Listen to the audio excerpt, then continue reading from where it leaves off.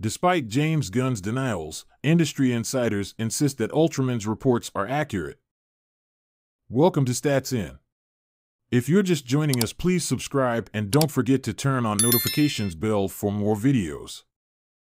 Comic book fans often navigate through a sea of rumors online, especially when it comes to upcoming films.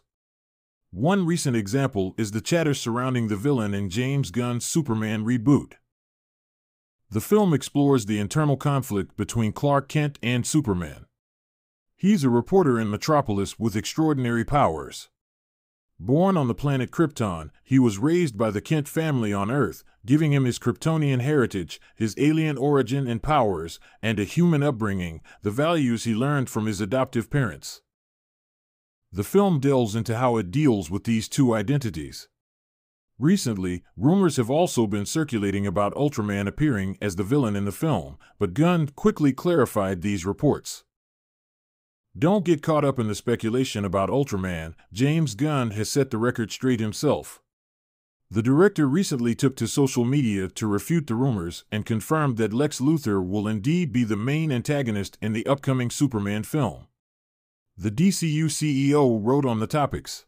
The main protagonist of Superman is, shockingly, Superman.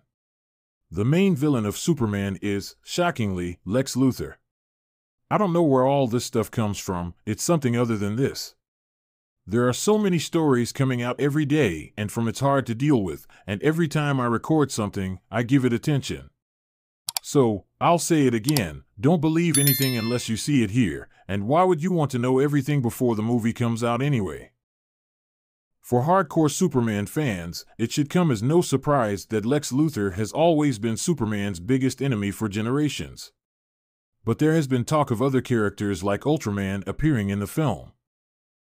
However, industry insider My Time to Shine H has a different view.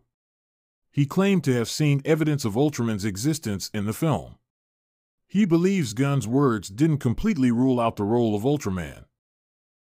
Insiders have suggested that since Gunn didn't explicitly state that Ultraman isn't in it, maybe he's in there somewhere, but not as the main archenemy. Okay, that's it for this episode. Thanks for watching. Please don't forget to share your thoughts in the comments section below. Please like, share, and subscribe for more. Despite James Gunn's denials, industry insiders insist that Ultraman's reports are accurate. Welcome to Stats In. If you're just joining us, please subscribe and don't forget to turn on notifications bell for more videos. Comic book fans often navigate through a sea of rumors online, especially when it comes to upcoming films.